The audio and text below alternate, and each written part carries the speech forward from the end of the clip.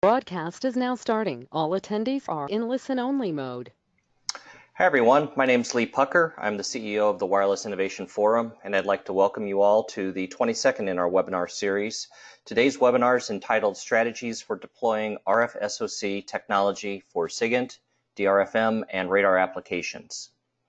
I'll do a few brief announcements at the beginning, and then I'll turn it over to our speaker who will go into the details of the webinar.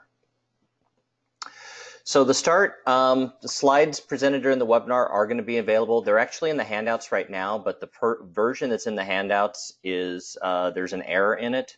So we'll be making available a revised version of the slides later today, and when you'll get a link to those sent to you. We're recording the webinar, and so if you want to review it again later, it'll be available on the forum's YouTube channel. And again, when you get to thank you for attending today, there will be a link to that in there. And if you have any questions about anything that's being presented today or anything associated with the webinar, feel free to email me, lee.pucker@wirelessinnovation.org. A little bit about the interface you're going to be using. I'm assuming everybody's connected to microphone and speakers or telephone for dial-in. You can minimize the interface that you're using so that you can get it out of the way of seeing the slides by just using the little orange button there. We'll do questions at the end, and so if you have questions, type them as you go throughout into the question screen, and then at the end of the session, then I will answer the question. I will ask the questions to our speaker, and he can answer them live during the webinar. And finally, with that, I'd like to turn it over to today's speaker. Our speaker today is Roger Hosking. He's the Vice President and co-founder of Pentech. A little bit of an introduction. Oh, my notes went away. Roger, I'll ask you to introduce yourself then. So I'll turn it over to Roger. Thank you. Okay, thanks, Lee, for the introduction. And I'm going to light off my presentation now. So let me just make sure that works. Okay, yes, so we've been doing, this is our 32nd year in business, and we've been doing this kind of technology, that is coupling high frequency signals, typically radio signals, to FPGA or DSP functions for doing digital signal processing, otherwise known as software radio or software-defined radio, for a long, long time. And I'm one of the founders of Pentech and have been with the company since the beginning, and have seen a whole range of different technologies being applied to this basic area of the market. And I have to say that the RFSoC technology we're going to be looking at today has generated more interest than any other product that we've introduced over the last 30 years. It's a very intense interest from a lot of different segments of the software radio market, both military and defense, as well as the commercial markets. So quite a wide range of interest, and I hope you'll find the presentation interesting today.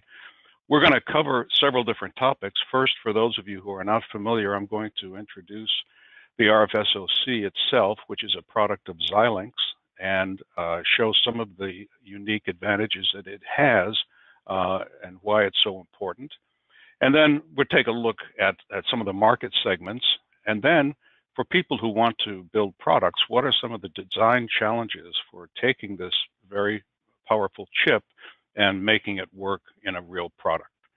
And then we'll introduce our approach to how we go to market with this to make it easy for our customers to take advantage of the RFSoC product in a modular form, and how to migrate the function to different platforms, different form factors. And finally, we'll wind up with what are the development strategies for the FPGA and the ARM software before we sign off with a summary. So first of all, as you probably, many of you know, in February of 2017, Xilinx made the announcement of the RFSoC chip, an integrated RF class analog with RF data converters, and basically they claimed it, and rightfully so, as a disruptive integration and architectural breakthrough for 5G wireless and RF class analog technology. So that was the announcement, and what's inside the RFSoC chip itself is a lot of different resources. It's an amazing collection. So first of all, it starts off with the 16 nanometer Kintex UltraScale Plus technology for the logic cells, the DSP engines, the block RAM, and so forth. And then added to that are the advanced I/O functions, DSP engines. You have internal block RAM, internal Ultra RAM, which is an enhanced memory, controllers for external DDR4 memories, a PCI Express Gen 4 interface, and then some very fast gigabit serial links that support the 100 gigabit Ethernet MAC that's built right into the chip itself. So it's extremely well supported in terms of infrastructure for a lot of different applications out there. But that's not all. They've also, of course, added the A to Ds and D to As directly into the FPGA fabric on the same chip. And these are not just, modest devices. They are, in fact, on the A to D side, 12-bit 4 gigahertz A to D converters with digital down converters, and then the DACs are 14 bits, 6.4 gigahertz, again with integrated digital up converters. They are connected directly into the fabric with low latency parallel interfaces. But that's not all. Also on chip, on board, is a complete ARM-based processor system with all of the processor I/O signals that are typical to, for example, a processor controller for a real-time system. Inside the processor system section includes a quad-core ARM Cortex-A53, a dual-core Cortex-R5, a memory controller, a system controller, security manager, platform management unit, and then a lot of connectivity so that the chip can be connected to the outside world using USB and SATA and PCI Express and gigabit Ethernet for connectivity to the outside world. So all of these resources are on the chip, and the FPGA fabric itself has direct connections to DDR4 memories, 100 gigabit Ethernet, the GPIO for parallel, and GTY for the gigabit serial links. So what you've got is a complete subsystem on a single monolithic chip, 8 inputs, 8 outputs for RF, and everything that we've just talked about. So as you will probably agree, it's quite a remarkable achievement that Xilinx has presented for our use. So let's talk just quickly about latency, which is quite important to many different applications. And I think most of you know what it is, but basically it's a delay, and the delay not only within an element like an A to D converter, but between the elements. And so these delays can be a critical limiting factor, now more so in the links between than in the devices themselves. Now, why is that? Well, traditionally, devices like A to Ds were connected to FPGAs with parallel LVDS lines. And the nice thing about that method is that it's very simple and it's very low latency, but it has some limitations. It's limited in speed, and it also causes many lines to be required on the PCB, especially as the A to D converters get faster and faster and get into the gigabit range. Those LVDS lines have to be demultiplexed, and so it winds up adding a lot of PC traces and a lot of connections and a lot of pins on the FPGA that are consumed for that parallel method of connection. So to solve those limitations, a new serial standard, not that new, it's been out for many years, is the JESD 204B. And here, what we're doing is converting the parallel connection into a very high-speed serial gigabit connection, often called JESD or JESD 204B. The advantages are that the JESD can handle high-speed A to Ds, And it requires fewer lines to route on the PCB and fewer pin connections to the devices. The problems are, though, that it does introduce latency. That serialization requires a protocol, and it also requires an engine on both the transmit and the receive side to implement. So it's a much more complex interface. Once it's working, it works fine, but often it takes quite a bit of work to get it going. So what the RFSoC does is it really takes the best of both of these, because what it does is it uses internal parallel data converter interfaces inside the RFSoC chip from the data converters directly into the FPGA fabric. So what you get is the benefit of the simple and low latency of the parallel connection, but you also get the ability to handle high-speed A to Ds. And of course, because everything's internal to the RFSoC chip, there are no lines on the PCB to connect them. So it makes it quite simple. So in fact, the RFSoC eliminates all the cons of both the parallel and the serial connection. It kind of gives you the best of both worlds, and it's quite a nice achievement.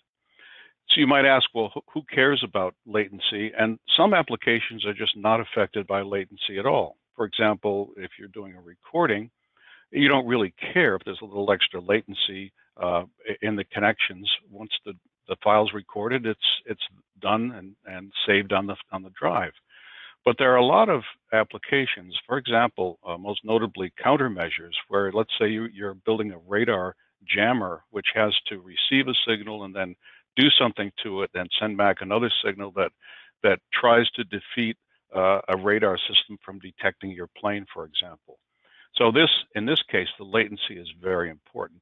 The good news is that regardless of whether or not latency is important to your application, the RFSoC covers all applications for all latency requirements. So let's take a look now at some of the market opportunities that have been identified by Xilinx for the RFSoC chip. Multifunction phased array radar.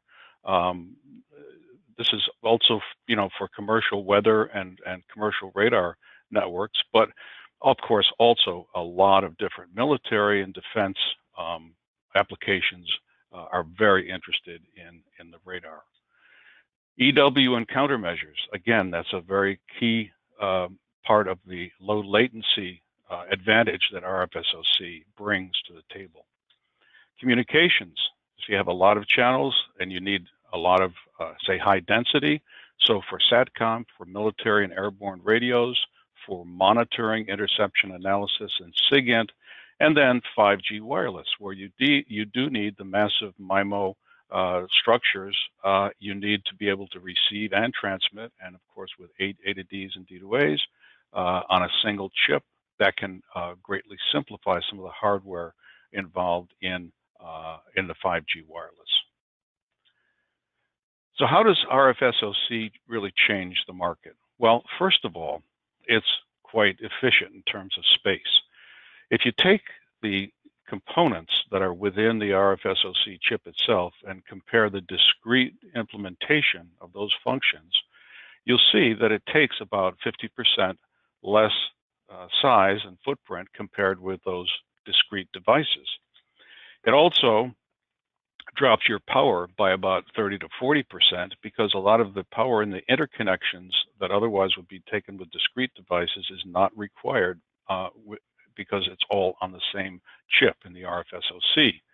And that does lead to cost savings as well. It's just more efficient, fewer parts to purchase and interconnect. They're all on the same monolithic device. And then finally, as we've said, latency is greatly reduced over these discrete solutions, where the A to Ds and D to As that are shown down there to the left would almost always be JESD, because that's the most common way of implementing the gigabit, the gigasample per second data converters that are on the marketplace today. What are some of the challenges in using the RFSoC?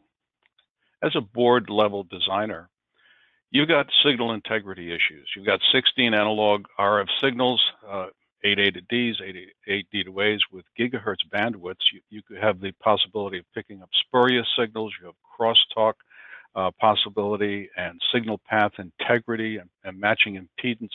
So designing a printed circuit board that keeps all of those signals very clean, even though they're right in the midst of a very heavy digital circuitry, is a tough thing to do. And then the signal path integrity for the high-speed gigabit serial links that are at 28 gigabits to support the 100 gigabit Ethernet connections. These require extremely careful printed circuit board layout, maintaining impedance and going through paths like connectors and so forth that can often compromise some of your performance. And then clocking the data converter sample clocks, clocking the FPGA fabric, and then the gigabit serial links can also be kind of a major design issue and take up a lot of time in terms of doing your board design. And interestingly, the RFSoC chip requires 13 different power supplies, and some of them have to be extremely clean. The analog supplies have to be extremely clean in order to maintain the signal fidelity and dynamic range of the RF signals in and out. And then last, the thermal management. How do you take the heat from the device and dissipate it appropriately? So these are all issues that anyone who's taking the chip and wants to design a board is going to have to address. So what we're trying to present today is an idea of, let's say you love all of the advantages of the RFSoC chip. How do you get from the chip into a deployed product in the shortest path? What are some of the hardware strategies? What are some FPGA design strategies? How do you do software development, FPGA development? And how can you get a running start, say, on your competition, so you can get an RFSoC-based product to market as efficiently and as early as possible compared to your competition? So we have some strategies, and we're going to introduce the big strategy, which is the RFSoC module concept, which we call Quartz XM. Now, this is kind of inspired by traditional modular mezzanine designs that we've been working with for years and years, where you have a main board and then you have a module that attaches to it, like our Jade, Onyx, and Cobalt XMC modules have small daughter cards that have A to Ds and D to As. And FMC is another standard that uses the FMC module to contain A to Ds and D to As. So the practice of using mezzanine cards has been in the industry for many, many decades. It's not new. So inspired by that concept, we said, let's make a small module, a small mezzanine module that contains all of the infrastructure required for the RFSoC chip itself, but is an extremely small form factor that allows you to take advantage of those features of the chip without having to worry about all of the very difficult design challenges in making a board. So this chip is 4 inches by 2.5 inches. It's not a chip, it's a module, and it is an extremely efficient in terms of space and laid out very responsibly. But what really goes into this? The idea is to simplify your design effort to get RFSoC technology into your product. We have connectors that preserve all of the RF signals and the gigabit serial signals as well. One 12-volt input to this module generates all 13 RFSoC power supplies. So it simplifies that power supply generation dramatically. It has flash and DDR4 memories to support both the FPGA fabric as well as the ARM processor that's on board. It maintains all of the constraints and design rules for the printed circuit board for bypassing, filtering, size, line spacing, and so forth. It includes clock management, health monitoring facilities, and it really is a great way for you to get the RFSoC into a very small custom space that would be difficult for you to do without the module. Some of the technical details of the Quartz XM, as we call it. XM stands for Express Module, and Quartz is a kind of a trade name for the product line based on RFSoC. You can see some of the technical details. It's quite a complex 28-layer board with some really advanced fabrication techniques to achieve everything that we needed to make the chip run at its optimum. So if we take a look inside, what's inside the Quartz XM Express module, it really, we've talked about it. We're going to just highlight the pieces of it here. There's a power management, there's clock management, there's 2 banks of DDR4 SDRAM, one for the FPGA and one for the processor. There's flash memory, and then there are connectors, and the ones we're highlighting right now are the RFSoC connectors, which use a very, very good RFSoC multi-pin connector made by Samtec. And we also use very high-speed digital connectors for the clocking, as well as for the other I/O, including the serial connections that go in and out of the board. So it's really quite a very carefully designed combination of different features that give you this complete solution all in a very compact module. So how do you do development for Quartz XM, the module? Well, one of the first and most popular platforms in the embedded space is VPX. And VPX would be a great first platform for taking the Quartz XM into a deployed standard open architecture backplane standard like VPX. So VPX also has a lot of standards that are very appropriate for the RFSoC. For example, it has a very well-defined optical backplane standard called VITA66 that gives you the ability on a 3U VPX module to bring the optical gigabit serial connections out to the backplane and between boards or to another system. We also have connections on the backplane for RF signals with signal bandwidths up to 40 gigahertz using the VITA67, which is a coaxial RF backplane I/O standard. And then VITA65 and VITA65.1 are the open VPX standard. That's really the most popular standard that's now being used for deployed mil-aero systems. There's profiles that support all of these new extensions. There's support for synchronization, radio backplane clocks, reference clocks, and it's a really great environment to deploy these high-performance digital signal processing products for the embedded market. So what we did, we created a carrier for the Quartz XM in a 3U VPX form factor. This is called a 5950. So here is the 3U VPX board.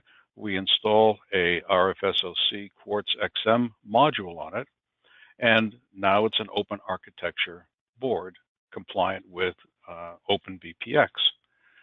It has all of the backplane connections according to the VPX standard. It takes advantage of the VITA66-4 optical serial backplane for the 100 gigabit Ethernet links that we provide.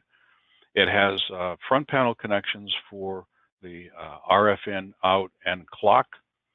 And it gives you a very complete 3U VPX module. It's a complete functional subsystem with everything then compatible with the open architecture standard 3U VPX or OpenVPX. Inside, you can see the carrier here is outlined in blue. This is a picture of it in the upper right. This is the 3U VPX board. And central, outlined in red, is shown in both views, is the Quartz XM module, which then is connected up according to the lines that you see here to the appropriate interfaces on the 3U VPX carrier. We also have a rear transition module, which is part of VPX, that allows you to bring system I/O from the ARM processor to the backplane, the back of the chassis, for connections to things like gigabit Ethernet, USB, DisplayPort, and so forth. And this is a very convenient way for you to get those connections out to the rear panel. We have both air and conduction cooled versions of the 3U VPX product. And for development, we've arranged with a partner to provide a single slot 3U VPX development chassis that allows you to put that 5950 3U VPX Quartz board into that slot, and it gives you all of the cooling, power, power supply, and so forth, the backplane that you need to support it. The front panel goes in on this side in the front, and that includes all of your RFIO, clocks, timing, and so forth. And then the rear panel the rear transition module is on the rear panel, and you can see that supports the ARM processor I/O. And then there's a MTP optical connector that supports the dual 100 gigabit Ethernet. So this gives a very nice, ready-to-run development chassis for doing RFSoC development. So if we take a look at that take a look at the rear transition module. This is a blow-up of it. And for you to do development or connect to other parts of the system, what you can do is connect up in different ways. You can connect up over RS-232.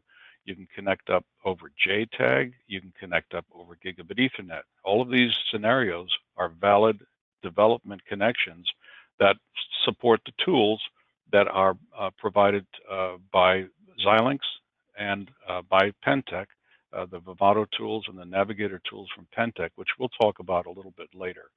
But it's a very, very convenient, ready to use, ready to start development strategy for the RFSoC itself. So let's talk about going to other platforms. We looked at going to the 3U VPX, but the whole idea of the Quartz XM module is that it's capable of migrating to other platforms. So, for example, there is a collection of people who would like to use backplane for the RFIO using that Vita 67 standard that we talked about.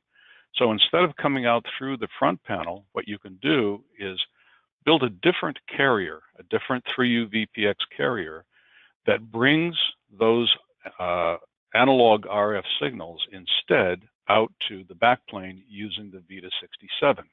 You keep the same Quartz XM module, but just have a different mechanical arrangement on the carrier board itself.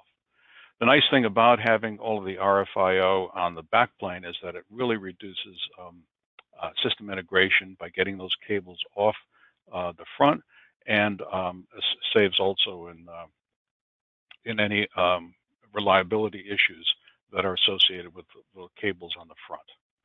So this is one alternate platform for the Quartz XM. Another is a PCI Express carrier. This allows you to take the Quartz XM module and plug it right into a PC for a low-cost development platform. This is on our roadmap, will be coming out in the next few months. This is great for doing your software or FPGA development because it's a low-cost platform. And it's also good for continuation engineering and support in case you're deploying a 3U VPX version.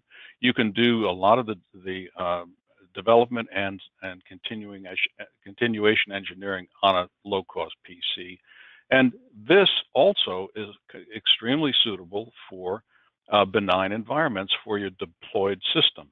So if you don't have a military, hazardous, difficult environment that you need to go, but you can tolerate a laboratory environment, this would be great to save money and to have a low-cost platform with the same technology on a PC. But you can also go to other platforms. This is a path, if you want, of how that could be done. You could start with the standard 3U VPX module, or you could start with the PCI Express, but just to start with one of our standard products, and then develop all the software and IP for your custom form factor application. Then you build a carrier for the Quartz XM module using our Quartz carrier design package. Now, that includes the pin definition of the module, the design rules, layout guidance. We will review your design. You attach the Quartz XM module, and now you've got the RFSoC in a completely different, unique environment. Perhaps this is a nose cone of some kind of a small aircraft or a UAV. But you keep your the standard product as a development platform for doing the other additional development work or your next project. Other custom RFSoC solutions could include multiple RFSoC Quartz XM modules on a single backplane. And this is extremely attractive to a lot of customers who have an array of antenna elements that are located, let's say, up on a mast or in an aircraft.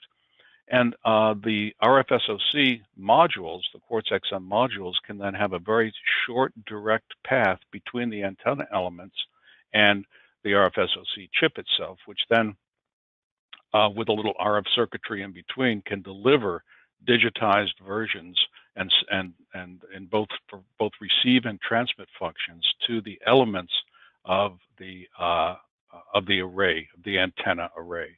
So this is an extremely attractive solution for a lot of customers. Again, this would be a custom design board using the carrier design guide that we provide as a kind of a cookbook for meeting all the rules to make sure you're successful in developing your custom board. Another idea would be to have a small form factor remote box. This is another product that's on our roadmap. And here what we're doing conceptually is we're starting again with the 3U VPX board, but we're creating a new board. We're modifying it to take off all of the VPX-ness, if you want, of the board. And instead, we're going to install special connectors that would be appropriate for a small remote form factor, remote box. So this then is installed in a suitable enclosure, a small form factor enclosure, and it could be mounted, let's say, up on the mast near an antenna.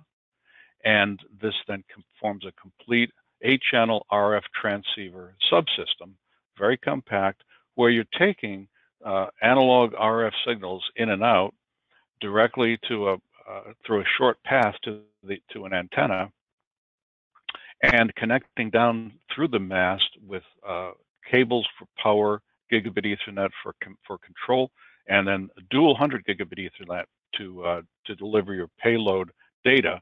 That would be digitized data coming in or transmit digitized data going out. So it's a very nice strategy for getting the signal processing and the acquisition a lot closer to the antenna using the small form factor box concept. Now, I mentioned the carrier design package. What it includes all the pin definitions of our module, the Quartz XM module, 3D models, thermal profiles, schematics for our 3U VPX carrier, PCB stack-up recommendations, that is the layering, the design guidelines and routing rules, operating system and bootstrap guidelines for getting started, and then additional guidance from us to review your design. And this does require an NDA because we want our customers to be able to use our Quartz XM module with our product. So what are some of the development strategies for the FPGA IP? Well, it starts off, of course, you're going to require the Xilinx Vivado tool suite, which does support the RFSoC chip itself. It includes IP Integrator, which is a graphical design entry tool that allows you to manipulate IP modules and connect them simply by clicking on inputs and outputs of each module with a mouse, and it will automatically do that connection for you. Those modules are based on AXI4 IP, which standard. This allows you a standardized way to connect easily between modules that come from Xilinx, from Pentec, and from other third parties. So it really simplifies design. You can also use high-level synthesis, generating RTL from C or C++.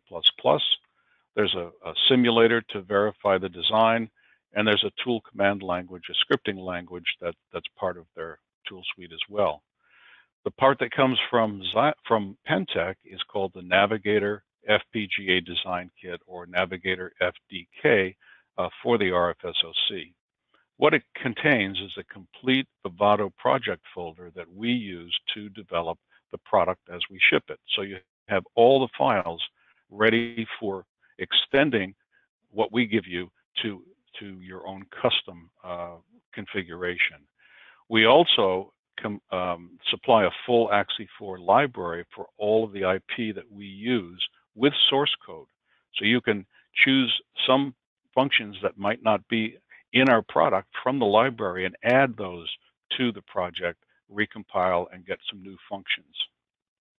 We also include resource modules that include DMA controllers, triggering, gating, timing, synchronization, 100 gigabit Ethernet, and kind of very important is we include some reference designs or examples that are very useful as starting examples for your particular application. And since everybody's doing something a little bit different, we decided to start with 4 starter applications that represent what a lot of people, one of which would probably represent what a lot of people would want to do. For example, the first one is a digital RF memory with a programmable delay. Now this would be a great start for someone who's doing electronic countermeasures, for example, where instead of just implementing a delay, you could implement some other signal processing function that could be appropriate for a countermeasure application. Another starter example is just a streaming acquisition engine where the data from the A to D converters is streamed out through a dual 100 gigabit Ethernet. You can get about 25 gigabytes per second of data across those 200 gigabit Ethernet links. So while you probably do some data reduction in the FPGA, getting 25 gigabytes per second going out or even going back in case you want to use the D2A is an extremely high-speed connection that could be very valuable and faster than most backplane connections currently support, at least through PCI Express. Another, excuse me, another example is a waveform generator where people want to generate, let's say, an outgoing radar pulse. And they have a, let's say they have a stored table that represents the waveform samples, and that table can come from memory, it can come from PCI Express, it could come across the 100 gigabit Ethernet, or we could even use an onboard chirp generator. This is a frequency sweep generator that's built right in to the example. So this covers a lot of different waveform generation type applications for different types of application spaces. And then lastly, we have kind of a multi-function or multi-mode acquisition to delay memory or to PCI Express or to 100 gigabit Ethernet. This could be used to implement, say, a transient capture in the DDR4 memory. It could be used for acquiring data and processing it at the same time, perhaps doing a recording application and an analysis application in parallel. So that it's kind of a multifunction example that could be useful to some customers. So what we believe is that these starter applications for which we provide full source code and IP can give our customers a good head start on what they're trying to do. far as the software development for the ARM processor, again, Vivado does provide a RFSoC ARM SDK, which includes a complete design environment, integrated design environment. Debuggers, compilers, editors, libraries, device drivers, as well as the Xilinx Linux operating system for the ARM processor, which also includes Linux tools and utilities. So this is all part of the Vivado offering. And then Pentec's Navigator Board Support Package, or BSP, gives a complete command processor to you. And we implement this as a command processor so that you can send high-level API commands into our board from PCI Express or Ethernet, and we will interpret those commands and execute them. So you can operate the board at a relatively high level. We include a suite of tools, which includes the initialization, control, the ability to control all operational parameters, C language libraries, full C source code, lots of examples, and device drivers for Windows and Linux. Last, we include a signal viewer utility that allows you to view signals that you've acquired, say through the A to D converters, on a virtual spectrum analyzer and oscilloscope for time and frequency domain inspection of the signals that you're acquiring. So as far as the command processor goes, that application, as I mentioned, is running on the ARM processor.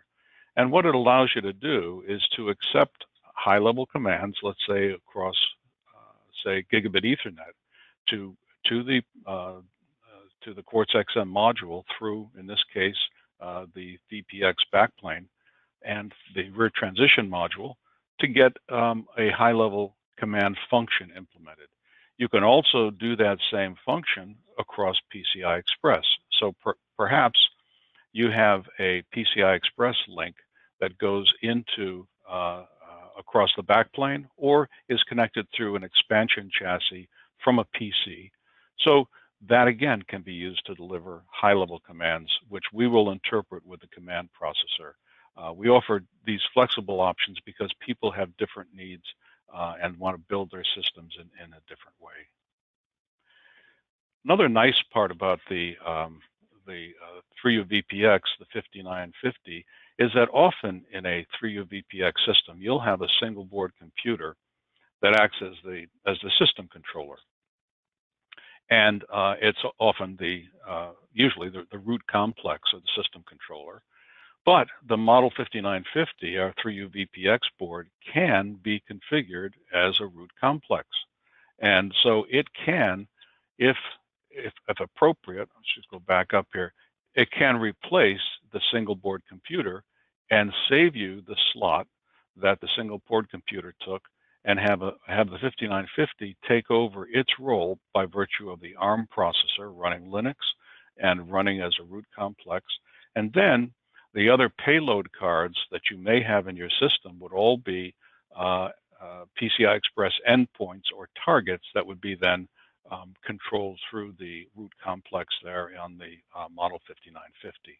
So the whole thing boils down to being able to save the cost and the space and the slot that might otherwise be required if you had to have a separate single board computer in your system. So let's just take a quick summary here. The RFSoC chip itself from Xilinx, as we've seen, offers incredible integration advantages, low latency, all the A to Ds and D to As. What our Quartz-XM module does is it simplifies system design. It gives you a small footprint for high density custom applications, and it preserves all of the performance of the device itself using connectors that can be used in a mezzanine fashion. We talked about the Xilinx Vivado tools for both FPGA development and the ARM processor. We talked about Pentec Navigator tools, the FPGA design kit and board support package to do both the ARM processing design development with those libraries and the custom IP development using our libraries and our existing starter modules that we talked about to give you a really good head start. And altogether, this offering and these strategies really help get you to market and get your development done much quicker than if you were to try to design your own product using the RFSoC chip as a starting point instead of the Quartz XM. So that's the end of the presentation. Of course, if you'd like more information, you can visit our website and just go to the RFSoC section, which is very prominent. We have data sheets for the two products that we talked about. We have a white paper. We have Pentech Pipeline. This is our quarterly newsletter. It goes into some strategies for deploying RFSoCs.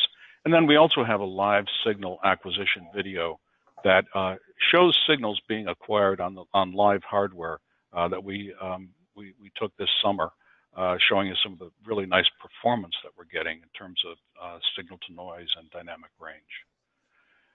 So with that, I guess I'll turn it back to Lee. Are you there? I am. Thank you, Roger, for your presentation.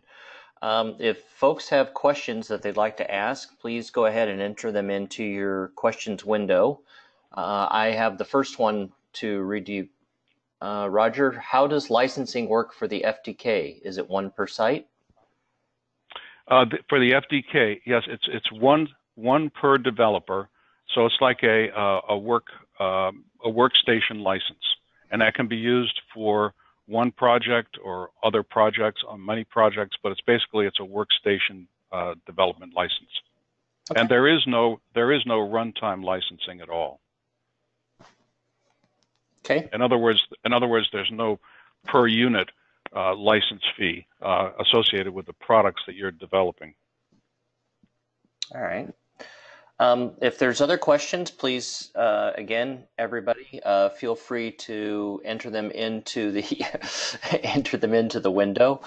I just got a comment that came in that said, "Well done. Do we get college credit for this presentation?" So. Sure. I'll be glad to send you a diploma. How's that? All right, there you go. Thank you for the compliment. One question I had, I noticed with all those different power supplies coming in, you're running them from a single 12-volt supply. What's the efficiency on your conversion process there? We're up in the probably 95% range. So I mean, these have been very, very carefully designed to be maximum efficiency.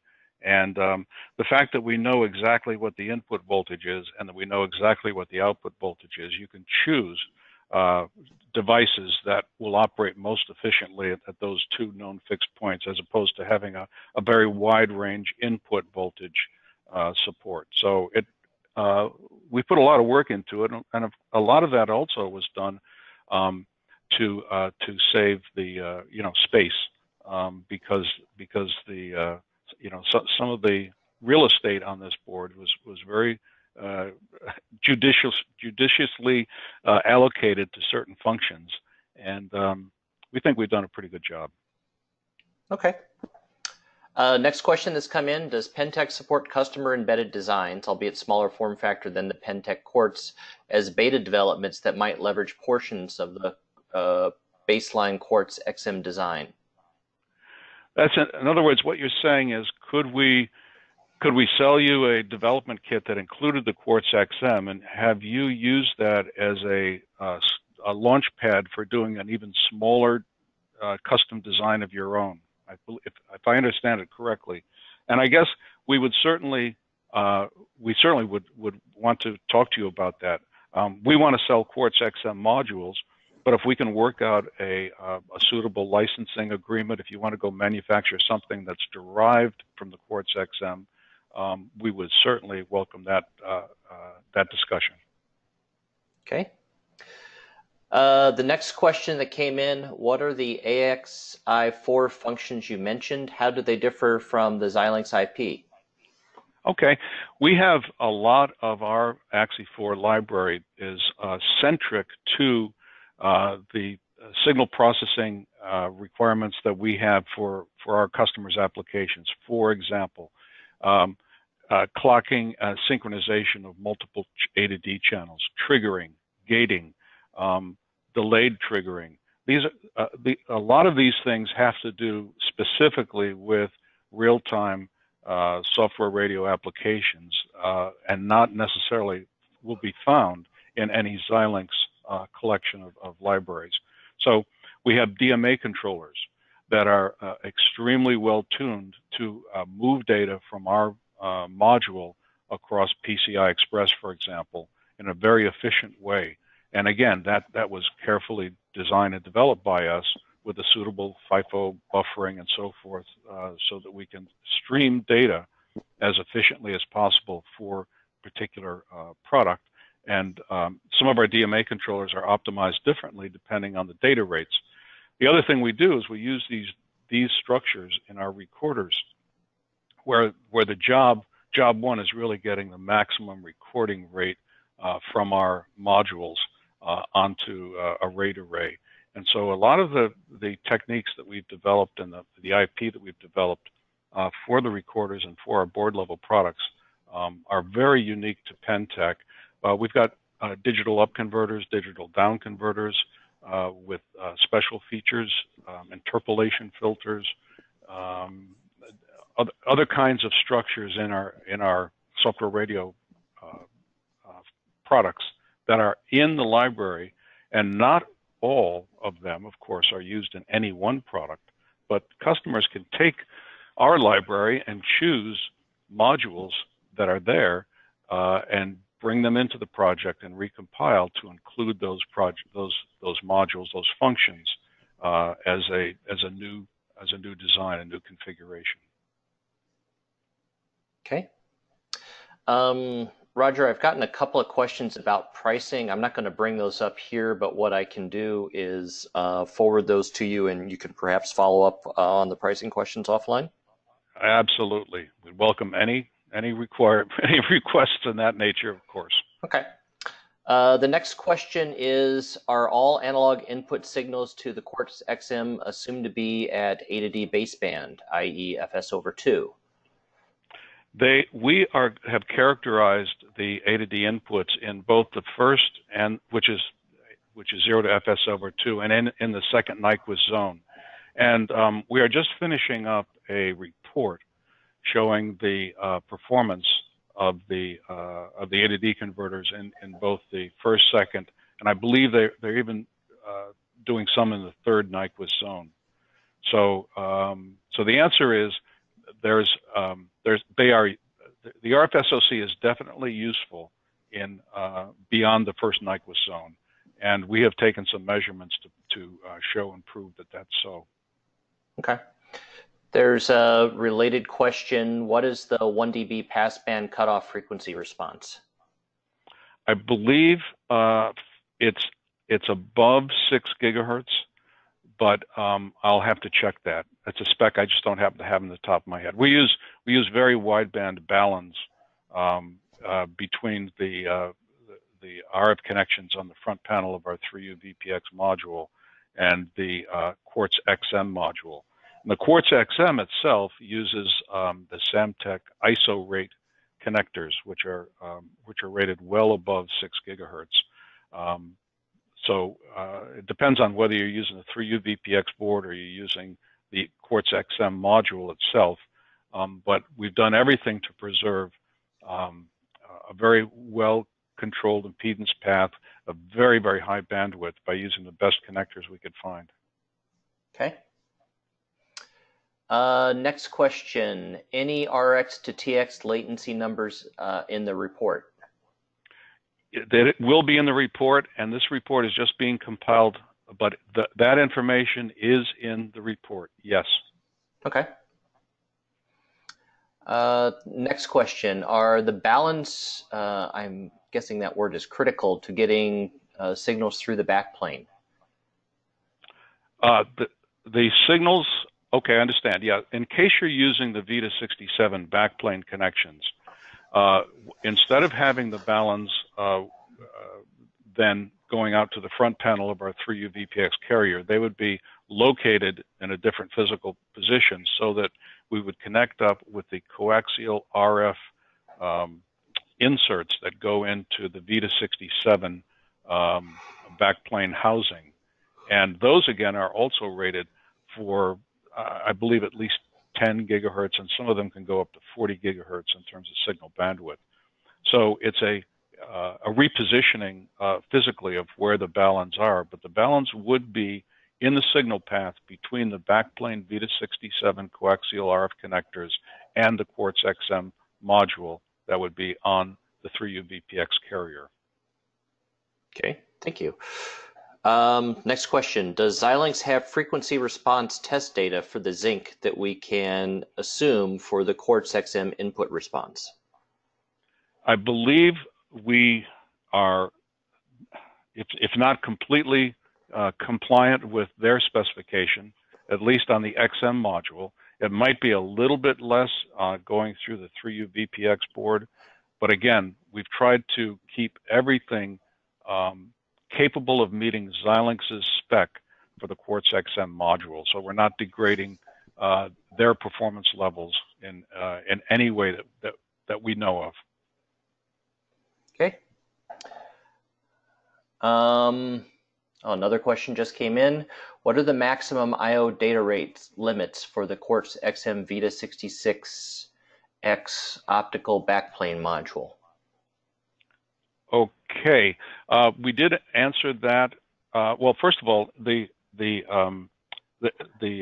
optical links are rated for 28 gigabaud or gigabits per second, and that is implemented in our standard product with 2, since there will be 8 lanes going out. They're implemented as 200 gigabit Ethernet links, and we have actually measured data payload throughput rates of about 12.5 gigabytes per second for each of those 100 gigabit Ethernet links, which gives you an aggregate of 25 gigabytes per second payload data going across, not raw, but actually payload data. So that's where we are, and that's what we've measured. That's what's working, and it's really working extremely well with extremely nice eye patterns all the way through to the 3U VPX backplane optical VITA66-4. Okay, that's the last question that we have. So with that, why don't we go ahead and wrap things up? Thanks again, Roger, for the presentation. I know everybody who was attending really appreciated it. Again, for those on the line, we will upload the slides associated with this to the Wireless Innovation Forum's website, the webinar page. You'll be able to get them from there, and we'll also be uploading the recorded version of the webinar to our YouTube channel, so you'll be able to listen in again.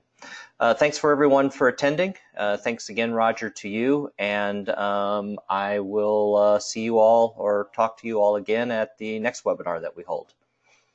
Thanks, Lee, and thanks for all of you who listened today.